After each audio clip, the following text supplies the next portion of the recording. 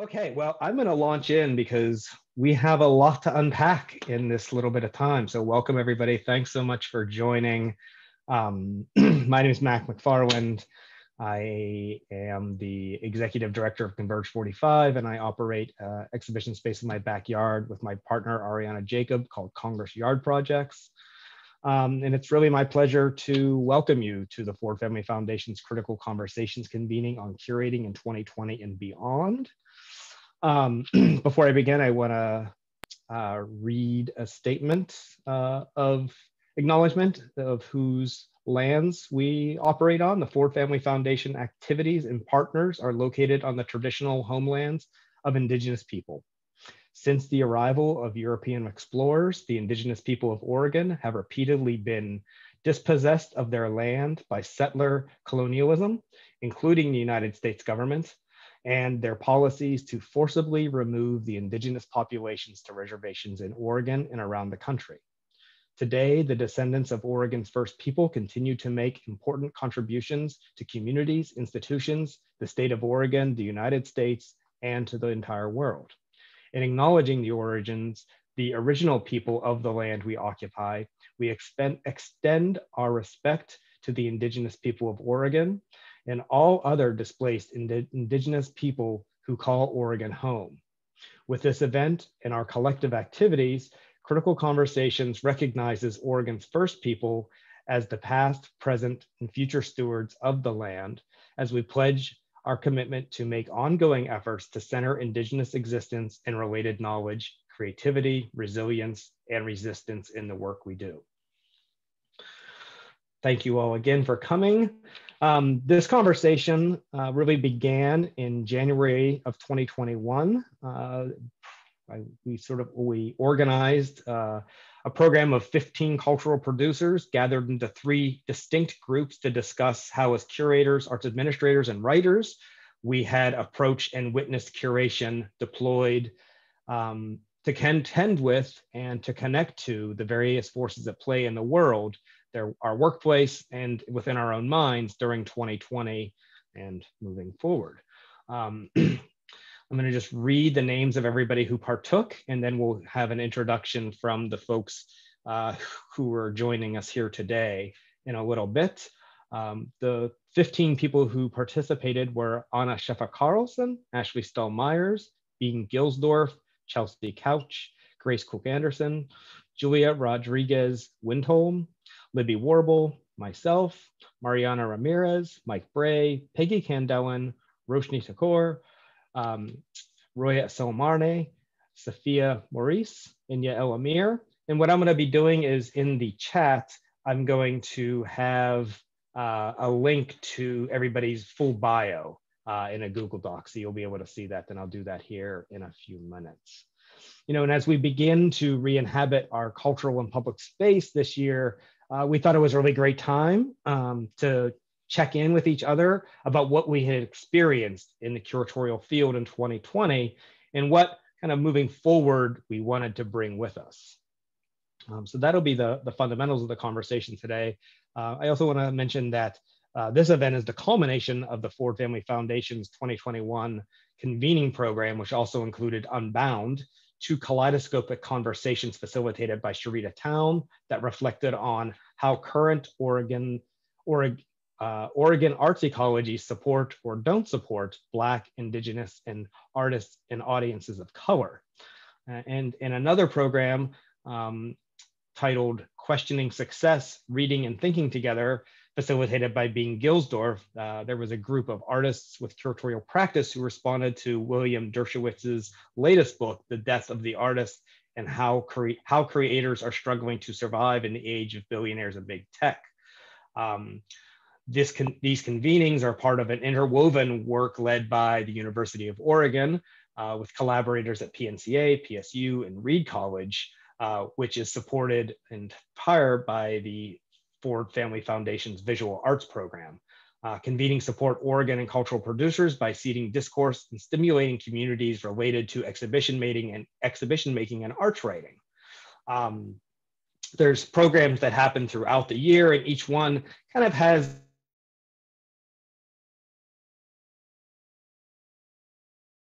the participants from all of these events are, Oregon artists, exhibition makers, writers around the state. And then the other two programs that I mentioned earlier, Unbound and Questioning Success, will be included in Figuring, which is a publication produced by the Critical Conversation series and the Ford Family Foundation that will come out in May of 2021, which features writings by, on, and about Oregon's arts ecology. Super excited about that. Okay, now we're going to jump into this. And everybody in the conversation is going to introduce themselves quickly, and then we'll jump into some questions within the three areas that came up in all three of our conversations. And just really quickly, those areas will be lessons from COVID times/scale. How should we slow down going forward, or should we slow down going forward? And social justice in the art institution. So before we jump into the first question, I would just ask the panels to unmute themselves and introduce themselves. And maybe we can do it by everybody picking the next person. So I'm going to start by asking Roya to introduce herself. Hi, everyone. My name is Roya Amir Soleimani. I am the Artistic Director and Curator of Public Engagement at PICA, which is the Portland Institute for Contemporary Art, on unceded Chinook, Cowlitz, Tualatin, Kalapuya, and Confederated Tribes of the Grand Ronde Lands. And I am also an educator at Portland State University in the MFA Art and Social Practice program. And I work a lot in other community capacities. And I will pass it to Yael. My name is Yael Amir. I'm an independent curator based in Portland, Oregon. I'm also currently the 2020-2021 curator in residence at the University of Oregon Center for Art Research. And I'm also an educator. Oh, and I'll pass it on to Ashley. Hello, I'm Ashley Stoll-Myers. I'm an independent curator and writer based in Portland, Oregon, and I'm also an educator. I work at Reed College and also teach in a low-res MFA program at Sierra Nevada College in Lake Tahoe. I will kick it to Mike Bray. Hi, everyone. I'm Mike Bray. I'm an artist. I'm the co-artistic and executive director of Ditch Projects in Springfield, Oregon, and I teach at the University of Oregon. I'm going to kick it to Mariana. Everyone, my name is Mariana Ramirez. I'm the director of the Jordan Schnitzer Museum of Art at Portland State University, and I arrived here this past December 2020. I would now like to invite Sophia to introduce themselves. Hi, my name is Sophia Maurice. I'm a student or a grad student at PSU.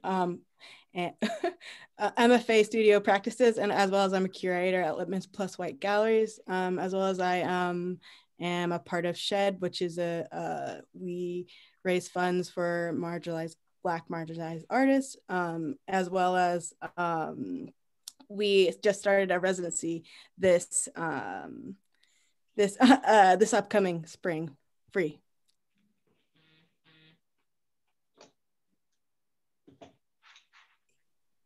I can go. My name is Roshni Thakur. I use she, her pronouns. I am an artist. I graduated from the MFA Art and Social Practice program at PSU.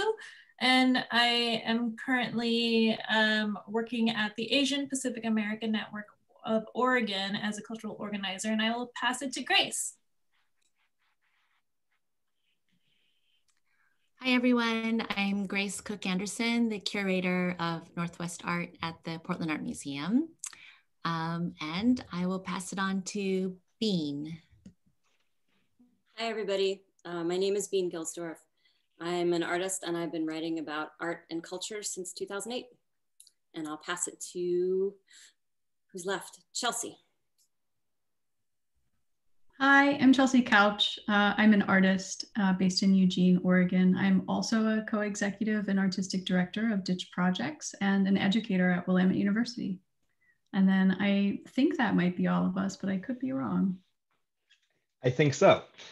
Okay, so that takes us right to, lessons learned from COVID scale time. And, we had this was like a thing that just came up in every single conversation of course, like, what was it about this moment that kind of came forward, right? And COVID scale and time referring to like the kind of large and the small, like the how big everything suddenly seemed, things that we used to take for granted, and then also how insignificant some parts of our cultural work seem to feel during COVID. And also the sort of vastness of the sudden access that we had as we encountered cultural institutions making their programming accessible online to such a huge degree. And so, you know, there was a lot of talk around ambition checks for curators, how everybody has been leading with compassion in this time, and a lot of other types of pieces of that around intentionality. And then I think one of the participants in the kind of lead up to this conversation was asking, what are some of the experiences of organizing exhibitions and public programming that we had during the COVID years, and what have they taught us? And what are the benefits that we might want to carry forward? And so we know access being one of those, but we also know that access is not always just about putting something online.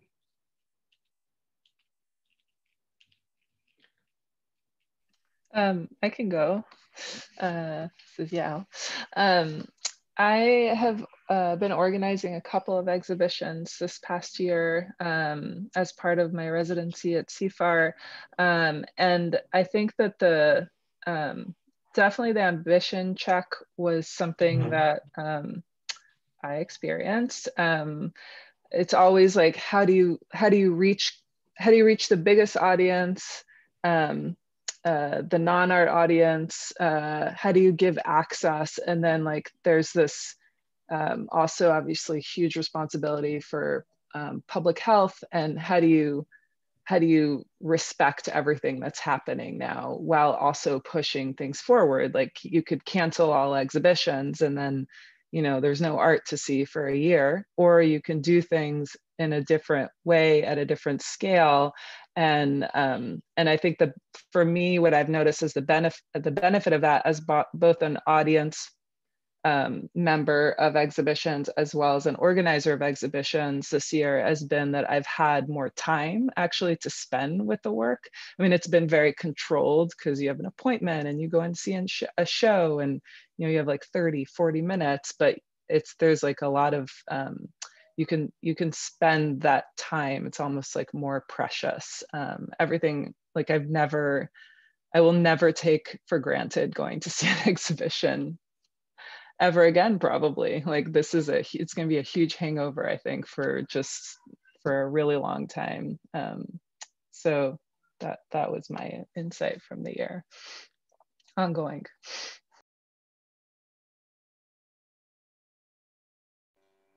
One thing, Yael, that I really enjoyed from our conversation that you made me think about was that, I think about it, especially in my last staff, I had several working mothers that reported to me, and it was a struggle, trying to, get them, to carve out space for them. And you had mentioned that one of the positives was that you were actually able to attend like a lot more events now that they're virtual. You can go home, start a dinner, watch an event, and that you were able to actually participate more so than in the pre-COVID time. So I thought that was an interesting positive that I hadn't thought about before, because really we were struggling on a lot of the other, the negative aspects of it.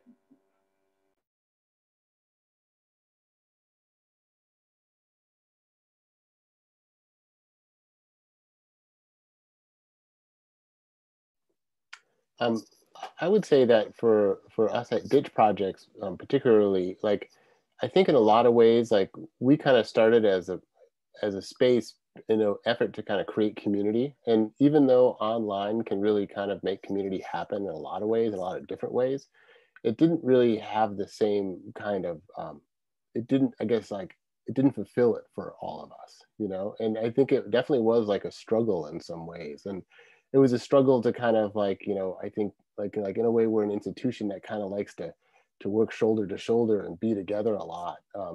And we kind of like flow off of each other's energy. And so we tried as best we could, but it was interesting how difficult it was to kind of like maintain what we did previously and like kind of have the same energy and have everybody kind of just, you know, like we're a space that no one's really being paid. We're all kind of, you know, volunteering time, and we get, everyone kind of gets something from it by being together and by being part of the community. And it kind of was hard to recreate online. I would maybe also add that in addition, since we have started reopening for appointments in our space at Ditch Projects, that just to kind of echo the first two comments, we feel like there's like a lot of accessibility that comes along with what we've learned in the past year, and the ability to attend a lot of events, and, you know, finding space for people to interact and participate in conversations and shows that may even pre-COVID not have been able to in the same capacity, whether it's geographic or accessible.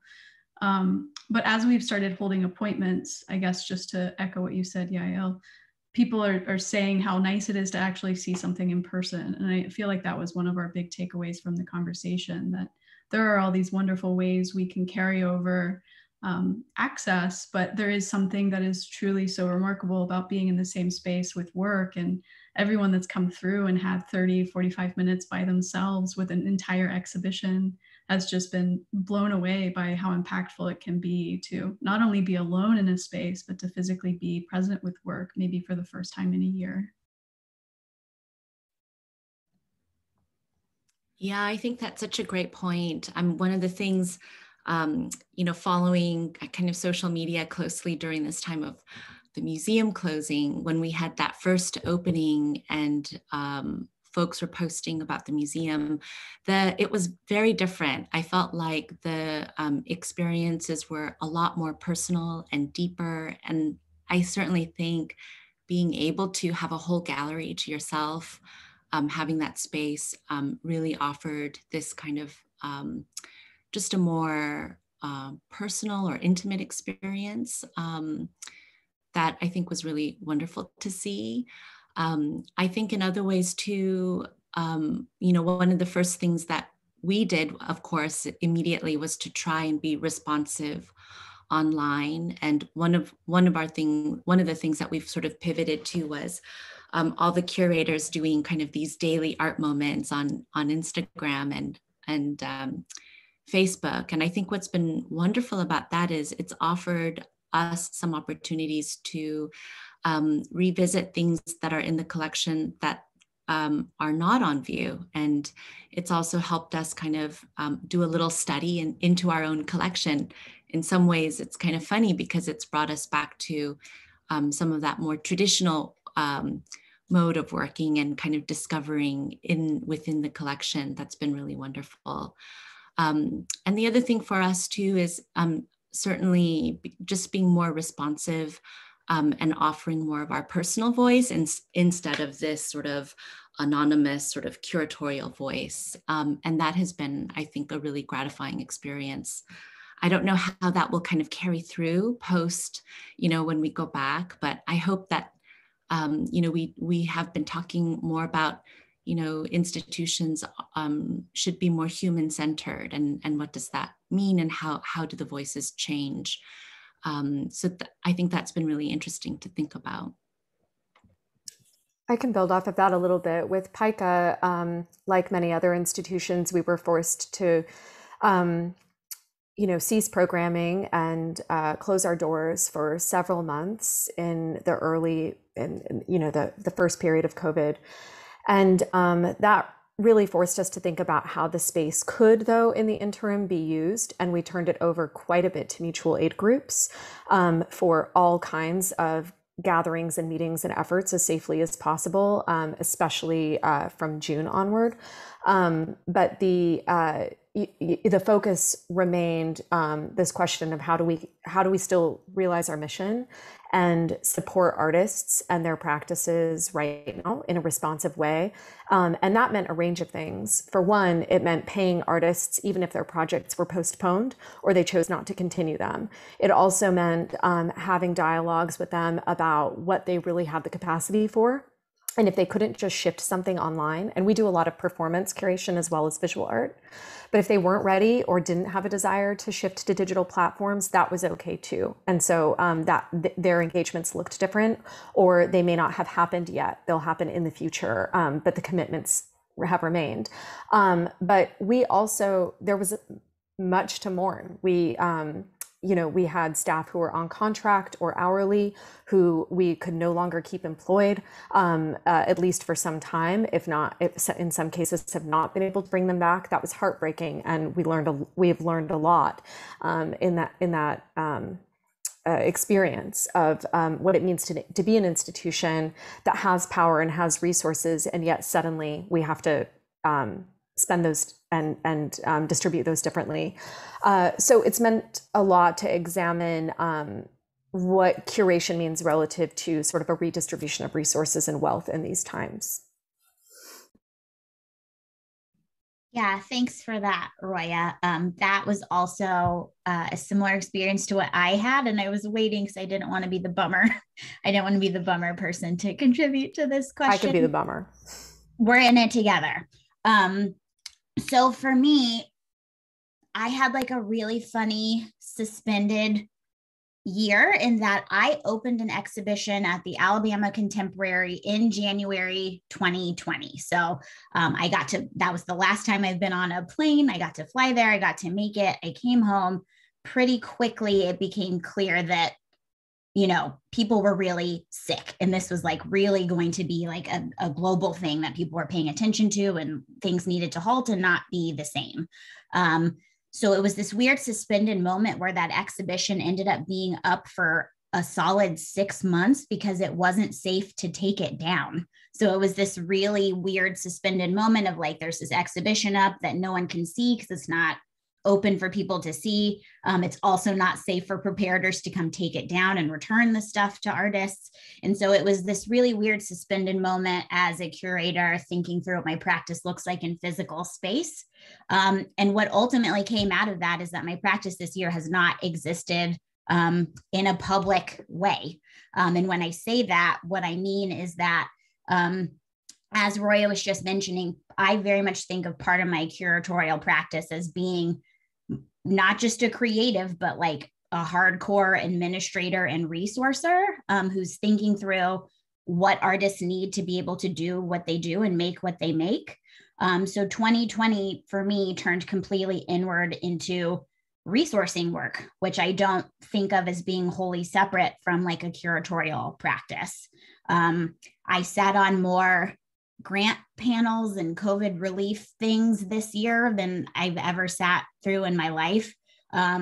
It was a way of still weirdly seeing art in a strange way from people just telling us a little bit about their practices and what they needed. But yeah, instead of having like a public facing practice that existed in physical space, it's all sort of behind the scenes resourcing work in a way that I think was really valuable and that I'm really grateful for.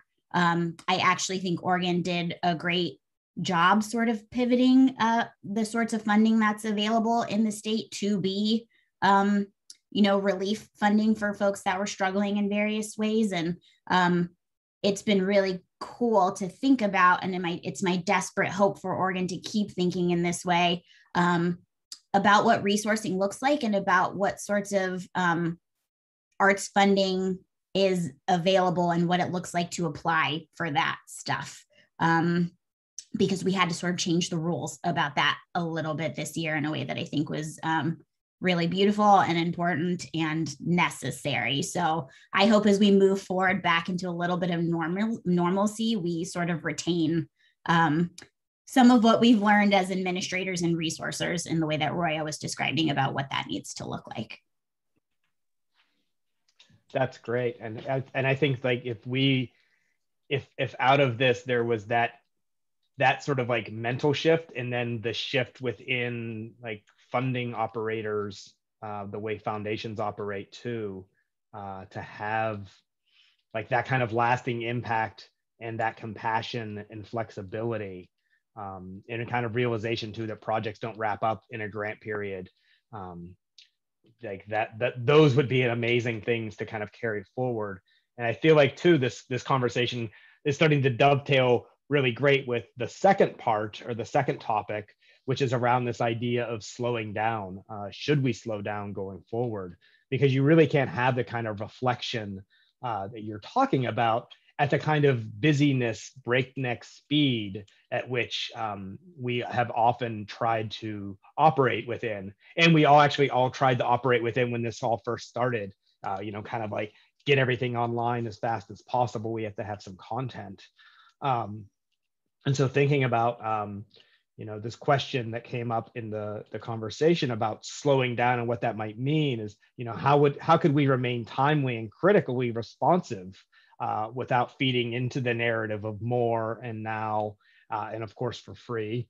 And how can we sustainably support one another while extending compassion to ourselves and probably to our audiences?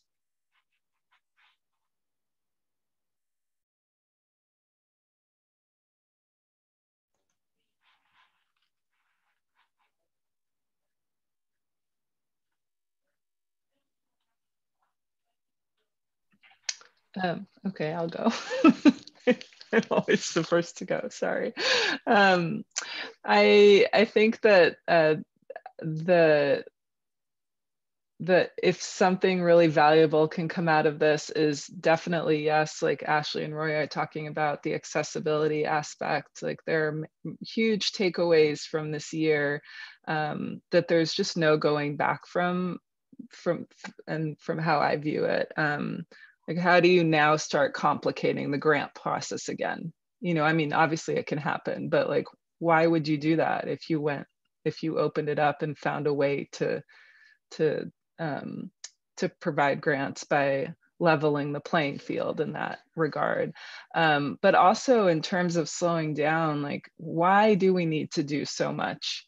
I mean, there's so much to do, but like, why? Like why? Everyone who works in this field, talking about it from a perspective of an administrator, knows that like there's always so much more to do, and you never do enough. And did that work for us in the before times? Like, can we just have the takeaway be that we can slow down and still do really meaningful work and serve our communities in different ways, that now we see what might be as valuable as putting up an exhibition of their work? I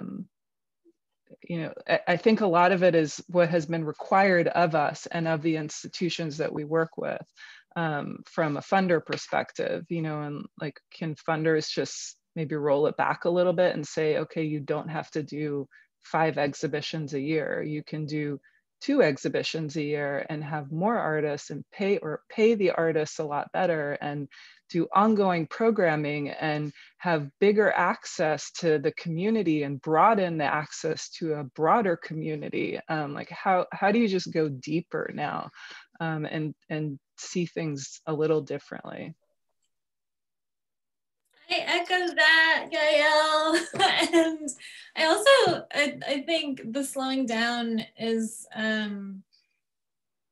this is all part of like this economy, this nonprofit industrial complex, just like all of these bummer kind of things that we're in, but we're producing that aren't really real and necessary. And so like working for your communities and working intentionally, what it actually strengthened our muscles. My collaborator and I, we were very fortunate to receive funding, and we had to strengthen our muscles about talking to the funders about like what it was realistic and what is the priority right now, and like, do we really want to do, like, everybody's in like in a zombie mode, like, do we really, does this make sense right now? And so that is something we're definitely carrying through. And I think that, like, I don't know, I just thinking about this past year, and I would just love to see, like, it was a moment, it was a learning experience of like actually meeting people where they're at. And so there, instead of like having these abstract concepts of who our audiences are and who our community is actually like getting in the ground. And I'm an organizer, and I also like work at a social justice organization. So there's resources and support for that. But I do think that like art institutions can expand into the methodologies of organizing and having organizers on staff, so that instead of like worrying about audiences, actually like meeting with people and working with people to build community and to continue the missions and the support for the art institution as well.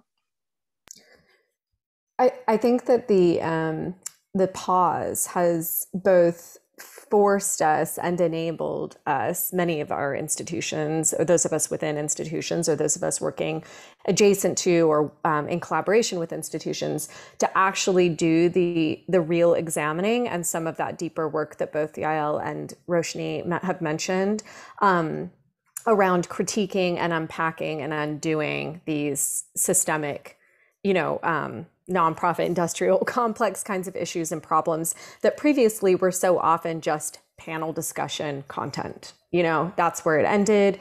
It was intellectualized and aestheticized and never actualized. And so now we have this opportunity and also this like external and call to action and this shift in internal mandate to really think about how it might be possible to radicalize or get as close to radicalizing institutions as possible, because that may be impossible because nonprofits are far from radical platforms and entities, right? So I think what for us, actually, you know what, aside from PICA, I'll recommend looking at a document that Curating New Futures, a group of dance and performing artists and arts administrators, co-authored, and it's still an active collaborative with open access. That group came together and in response to a number of artists in primarily the dance world being told right after COVID lockdown happened that their projects were just outright canceled. They hadn't been paid for any of the work that they had done up to that point. They had no contracts. They had emails and conversations with curators and arts administrators, but nothing that they could legally lean on to protect themselves. And they were all freelancers with no salaries or incomes, right? And so they came together and said, this is untenable. This is unethical. How are we going to work collectively as arts workers across the spectrum of anyone who works in the arts in whatever way, shape, or form to actually reimagine what it's going to take to build a different kind of mode of operating that is in fact ethical? Because if we do look back at like the thing we don't want to return to, we could arguably say it is truly unethical. The way that we were working wasn't right. And this has forced us to have the space and time to actually advance something different forward, even if we're going to fumble along the way. Ray, I want to build off what you just said, because and what Roshni said, because I think that as somebody who isn't actually in an institution, but works with a lot of institutions, I've been actually really proud of a lot of the things that people have done at the institutions that I've seen in Portland and in Oregon. And I think that there are different fasts and different slows. Like, instead of just saying like, oh, we want to slow down, we don't want to move too fast, we were moving too fast in the past. Like, some fast is great. Like some of the pivots that institutions made to reallocate funds and things like that, like they were really important and they were done really well, I think. And, putting things online, making things more accessible, that all happened really, really quickly. And again, like, it was fantastic. And what I was really excited about that kind of fast is that it showed me that institutions, some of which we think of as rather hidebound, can pivot. And that's exciting. Like, oh, you can do it. Which means that we can hold those same institutions accountable later when they say, oh no, we can't change that fast, because they can, right? And Roshni, I think that goes to what you were saying about like more activist methodologies. and having some kind of flexibility. And so I think, Mac, when you introduced the question, you said something about, still being timely, being able to be timely and to meet the challenges, even though like we're taking some things slower. And I think the question for me is like, it's not really whether to be fast or to be slow, but it's like, is this the normal that I want to go back to? Or is there something better? Like, aside from timescales.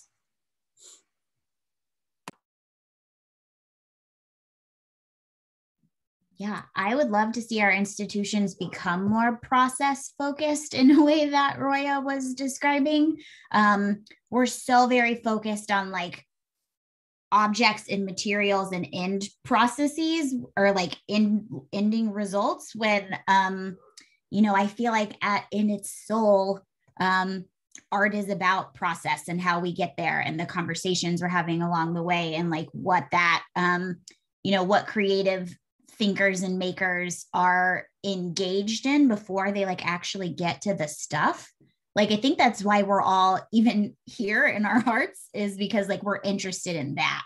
Like, we're interested in an ecosystem of like creatives and thinkers that are like, what else? And so I would love moving forward for institutions and funding and the different ways that happens, to be increasingly thoughtful about process and to compensate process, and to not be so worried about what the end thing is gonna be. I shouldn't say this as a curator, but like not everything needs to be an exhibition. That was something that I felt really held hostage by this year, is like, how do I like make an exhibition in an environment where an exhibition is not possible? And for me personally, the answer was that I don't.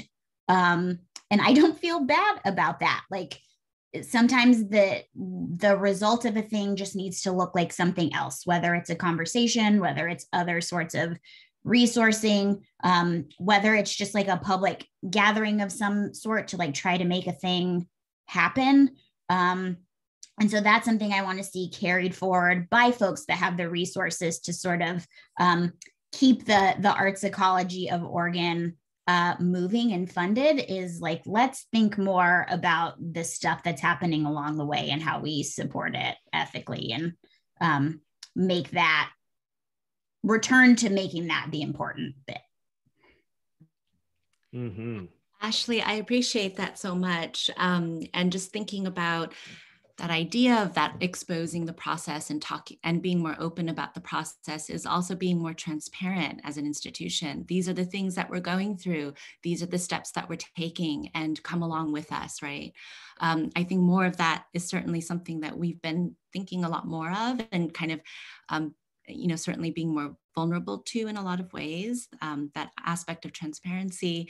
And then the other thing in curation is this idea of kind of, the finished product, the exhibition. But I think this time has been so wonderful and forgiving, in the sense that it's okay to fail and make stumbles along the way, and have technical glitches and all of that. It's all part of what we're trying to get to. And I think I would hope that there would be less of that kind of the sheen or the mask that often kind of takes over, but more of that exposure to that process, and just being transparent as an institution. And I also want to add that idea of the time of slowness, and certainly, the museum pivoted too with speeding up with artist funds and offering relief grants, but also, democracy and doing equity work is a really hard process, and takes a lot of conversations, and it takes a lot of making sure we're all on the same page and in the institutions. And it's the kind of work that's worth doing. That's not something to rush through, and often comes to a place, results in a place of thoughtfulness. But I just wanted to add that in terms of thinking about that time. Can I go? I actually have a question for everyone. what would a decolonial process of deconstructing the relationship between the curator and the artist, and when it comes to the hierarchy that has that is embedded in the process, and how do we bring more self-taught artists into galleries? How do we create a relationship with the community, as well as honor the land that we're taking up space on? Yeah. Sophia, I'll repeat something that you said in our session, that you were like, at the bare minimum, just pay people. Like at the bare, first baby step, just pay. And that, but there's so much more to do. But that is being definitely one of the, I think, at least from my journey from Florida to here, it's something that I've seen grow a lot in the past 5 years, is this more, not even just like a little pittance, but actually like sitting down and when we're constructing budgets, thinking about, let's do less so that we can pay someone an appropriate amount for a 2-hour workshop or something, versus sort of like, let's have 5 workshops and everyone gets paid $75 per workshop. These kind of like really like nitpicky things we did a few years ago has kind of changed a lot. So I think that was something really great that you had brought up when we spoke as a small group. Well, I think a lot about slowing down, but to me it's like we're at this point where we're in decline, and so what's different, a process that is decolonial, and but what does a decolonial process when all we know is hierarchy? And so to me, understanding, I hear a lot of the time like there's this separation between a curator and an artist, but no, it's the same thing. And so I'm curious as to how do we strip that business mentality from that the curatorial role, because a lot of it is just like marketing. That's at least from a student perspective, a student curator perspective. Like I come from where we don't have a lot of funds. We weren't paying artists. We weren't taught to pay artists. We didn't have trauma-informed training to deal with the community. And to me, that's the same thing within institutions. And so, and that's a large part of the problem, because capitalism. and so like I've been listening to this conversation, and to me, it's like it's all very fluff. And so, what is the nitty-gritty?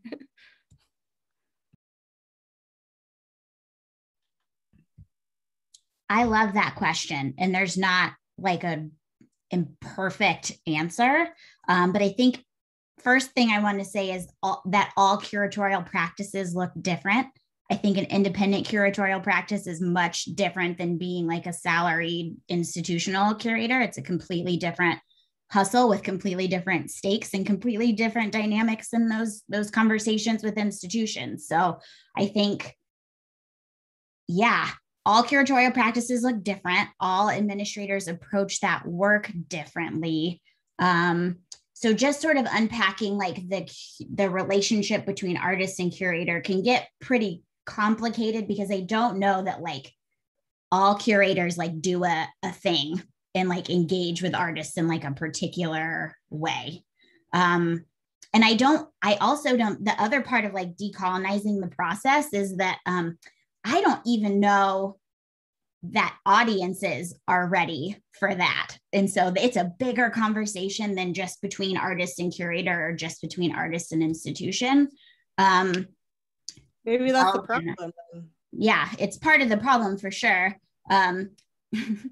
Yael, don't get embarrassed. Yael and I made like the anti-biennial in 2019 that we tried in some ways to like think through what you're describing. And I would say a lot of people were like not into it. Like children wrote wall tags, and that was like really poorly received by some folks. You know what I mean? And the intent was that we were like thinking about audience and like thinking about like who is art for, and like whose voice is being featured, and like what is an art audience, and like how can we sort of, democratize that in some ways. And like it wasn't the reaction that we got for that wasn't all what you would expect. Like really, truly, some audience were like, this is not what I want out of a biennial, because a biennial feels like a particular sort of thing. So like, I think that goes again with the process. Like, I guess, yeah. I don't know what you did, but to me, like, I know that, I think I went to that exhibition and the placement of it is already in a marginalized community, a gentrified community. Mm-hmm. And so to me, it's the relationship with the community, and what were the bodies that were coming in to this space that were complaining about it? Were they a part of the community? And I don't know. So yeah, absolutely. So I think your question's a great one. I think there's like only complicated answers and only complicated things to like try and fail at on our road to like decolonizing that process. But super stoked that that's where your mind's at, because it's just to me like that when it comes to like the work that I do and that I have to, the processes that I have to take, that's the main thing. That's the main problem, is just paying people what they deserve. And I'm not even being paid what I deserve. And so how do you combat that? I don't know.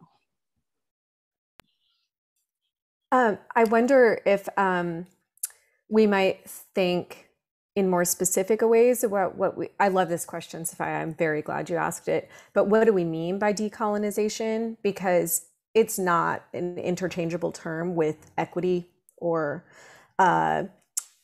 inclusion, right? Like a lot of buzzwords that are employed. I think it's more an umbrella, because to me, words are hierarchical as well. And so when it comes to equity, that's reparations. I don't know, to me, it just actually, that's what I was going to suggest, that like, to my mind, like true decolonization work that moves beyond, say, a land acknowledgement or, a revised pay scale or fee schedule for artists would actually include a reparations plan for funders, for nonprofit institutions, for other entities, right? And that would be to Black communities, well, specifically Black Americans and descendants of enslaved people, but also Indigenous communities, right? And then in turn, like actual plans around land back or relationships with the people whose land you are on specifically, not just generalized urban Native populations, but the people whose land we are on. Yeah, exactly.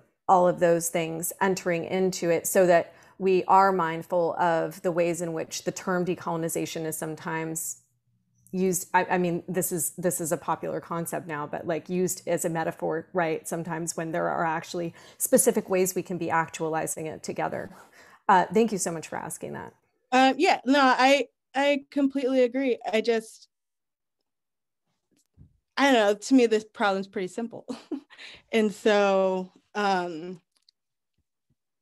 it's connecting institutions to the social justice movements, as well as connecting, as well as giving agency to students as well as children, and creating those spaces, as well as land back. But we cycle the conversations to when it comes to decolonization, but what is the next step? What are we going to do? What's the plan? When it comes to curation, because to me, curators have a platform. I have a platform, and it's as simple as an idea.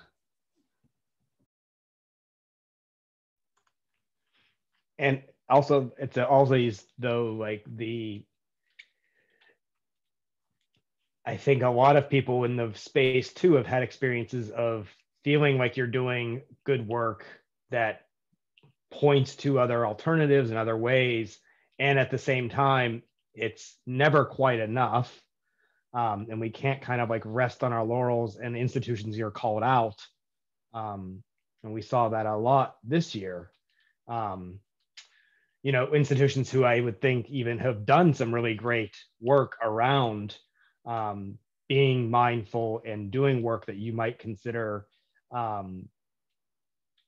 within the realm of decolonizations, if not actually. But of course, it's not enough. And so I'm always interested in like how we recognize success as well as failure, and then support the people who are doing work, not just in a kind of performative way, but like having them over for dinner and giving them hugs kind of way as well, because I feel like that kind of work is sometimes overlooked within what administrators are doing too. And I think a lot of that has to do with like starting with your institution, like looking around at whose land you're on, what's carved in your marble, you know, like how did you come to be owning this building, yeah, and all those things. Those are just great places to sort of start digging into this work with.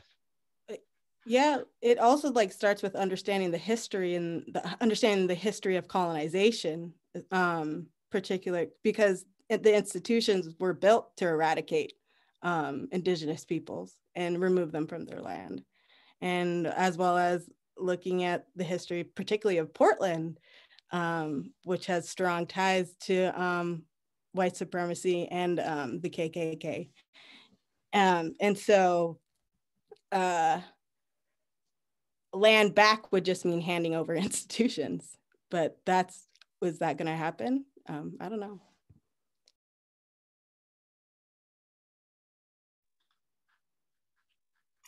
That's where I say we get into that issue of like, there's these really, really radical calls for action, or maybe what shouldn't be thought of as radical should just be thought of as like, that's what you do, right? And where I see things freezing up, you know, where I really question whether institutions as they've been established are going to actually take those steps, because as you just said, they weren't set up to really be progressive in those ways. So I wonder, I don't know where my faith lies, and whether they're going to do it, whether it's going to follow through. And it might be individual actors working together collaboratively, but like across and outside of, and not just within their contained, you know, institutional spaces. Yeah, I agree. I guess to me, it's like a conundrum, like as a curator and an artist, how do I consider the community, as well as how do I be a good collaborator? And I don't know, it's, to me, there's just this real brick wall between progress and doing something that we keep doing. That's just that it's just destructive. Yeah.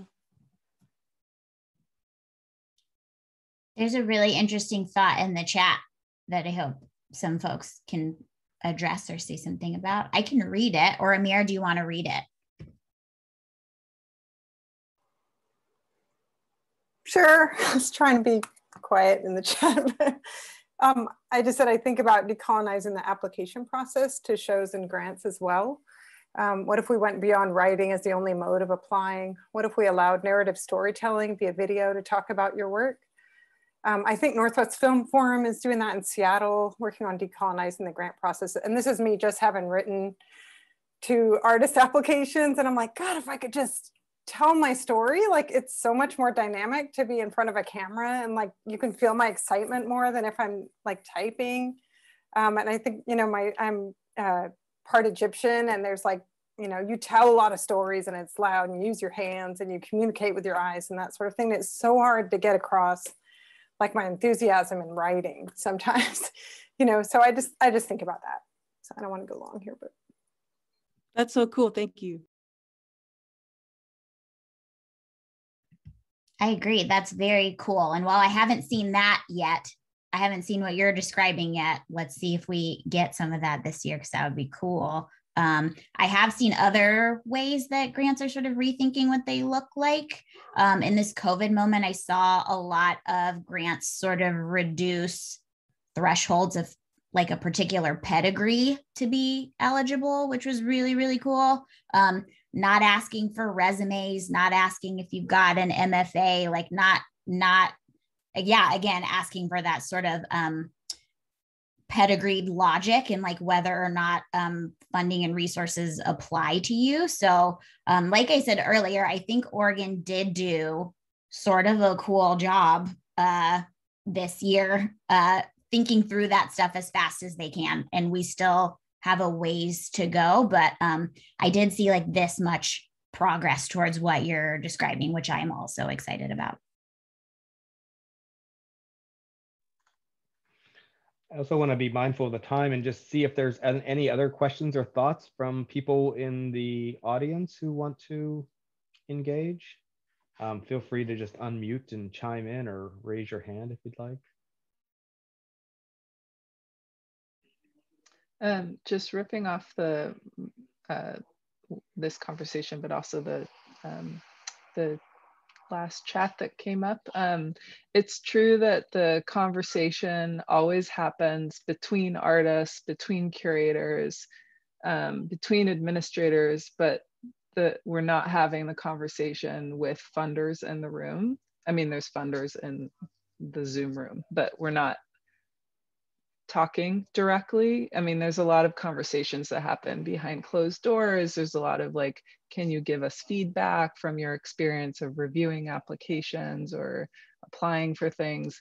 But really, you know, like we all talk about how we need more resources, we need to pay, and that leads to more equity as well. And, you know, like we're not the ones writing the checks. And if that's part of what we need in these times, then can we have this conversation with the people who are writing the checks and making the changes there? And not to say, I mean, funders do ask for feedback, but it's the changes. I mean, I was in conversations about this like 10 years ago about how things need to be more responsive, slow down. We need to lower the threshold for grants. We need to have video applications. I mean, that is a conversation that I literally was in 10 years ago, that people can apply with a video. And like these things aren't happening. And I don't, like, how do they happen? How do they happen? Not to pass, you know, the responsibility on, because it's on all of us, because we're in such a position of power of reviewing these applications. And, you know, like we also have to lower our threshold when we review the applications to what is, you know, what has merit for funding, you know, as the, you know, people being invited to it. But, you know, there is that bigger layer that we keep talking about, the funders, that we just never have in the room in these kind of conversations.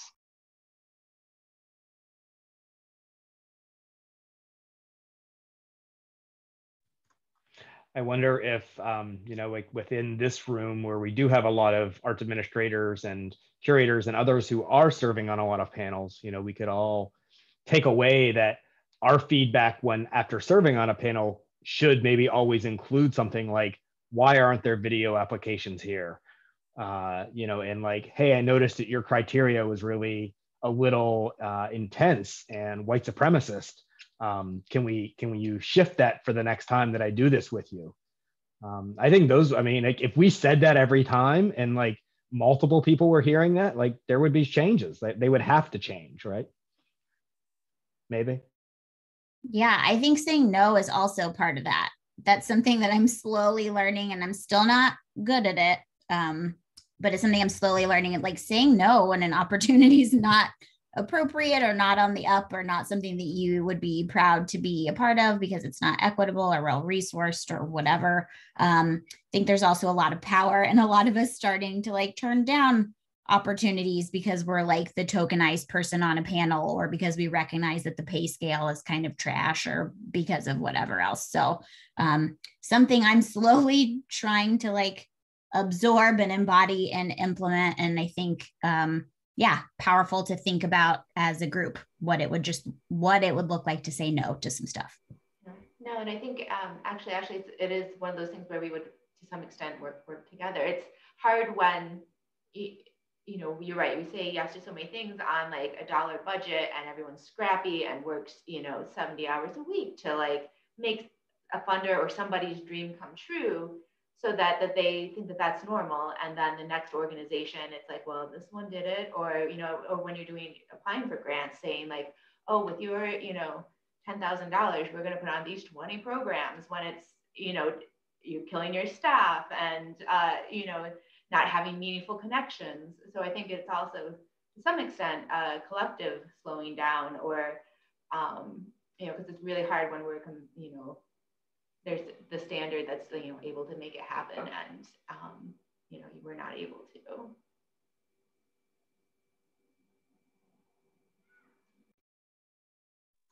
I also appreciate Megan and Tia's comment that the video could actually also create a new group of disenfranchised, that there is a way that like a video application will always maybe be like, could somebody with like super slick skills, I mean, it is sort of similar to writing, but there is something much sexier about video. So maybe it's audio responses. I think it's more, I mean, I say video as like one thing that was brought up, but I think it's just like expanding the options more. I agree, video would also exclude people the same way writing does, but I think that having, you know, and then also as that, it's like you're asking a lot of the panelists when there's a multitude of ways of reviewing the application. So, you know, like how do you also make that more easy and accessible? It's a huge question. Okay, what about what about the how many exhibitions you've participated in? Can that be deconstructed? Curious. Yeah, you can just not ask for a resume. Yeah, no resume. I think it could just be about you and what the work that you make. I really think a lot like by project and not by project proposal and not by history.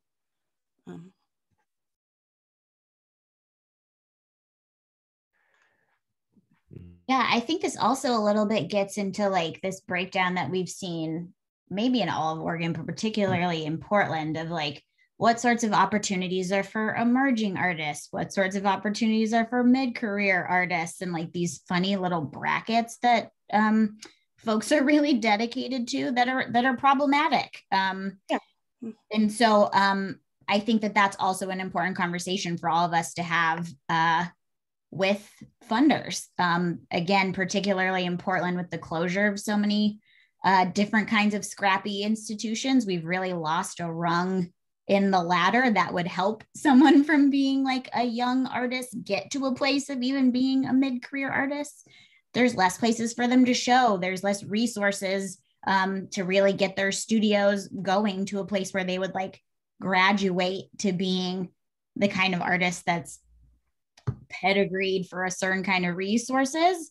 And so I really like that thought and like thinking through what it is to sort of break down those categories in a granting process.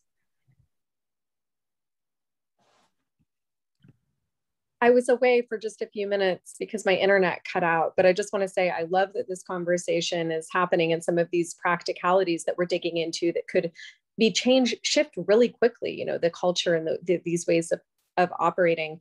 And to go back to something I mentioned earlier, I think that in tandem with grant applications and decision-making processes in relationship to that, there's the contracting process. And maybe this touches on what Sophia brought up around curation. There is that transactional piece between curator and artist, or the institution and the artist, around what that agreement looks like. And can we rethink what it says in writing and what that feels like to go through that agreement process? And can it be flexed, and can it be morphed over time and be a responsive and emergent process as well? And one that doesn't feel disempowering and doesn't feel like it's set in stone. I think that's another way of thinking about sort of the documents that are produced that define these power dynamics and relationships in the field that need to be really tossed out entirely and rethought.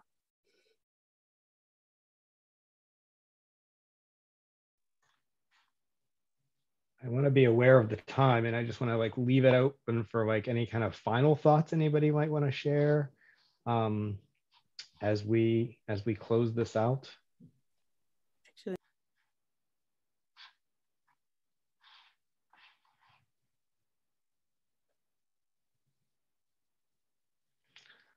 Well, then maybe we can kind of leave it on that closing note that Roya just had, which I think is actually both poignant and hopeful, and like pokey, which I think is good, which I think is what art and curatorial practice should be offering. Pokey hopefulness to kind of get us to some next set of truths and some next set of justices, perhaps. I'm so thankful that you all participated in this experiment, this convening during COVID. I'm so glad you all came. I really want to thank Brian Gillis and Laura Hughes and Megan Attia, who are just such a backbone of creating these types of programming. Stephanie Snyder and Sue Taylor as well for their work on the Figuring publication that'll be coming out in May. I think it's exciting things, and I think it's a responsive organization, and I think these types of conversations and us coming together can do a lot. And I really appreciate the leadership you all have here within our arts community. So with that, I'm going to say good night.